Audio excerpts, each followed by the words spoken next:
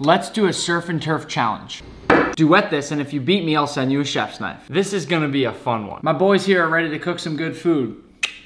To humanely kill a crab, you flip them upside down, and in you go. Steam your crabs in a large pot.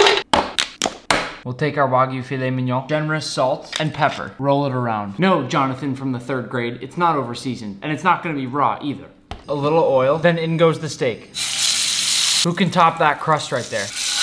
Add a whole stick of butter, sage and rosemary, and some crushed garlic.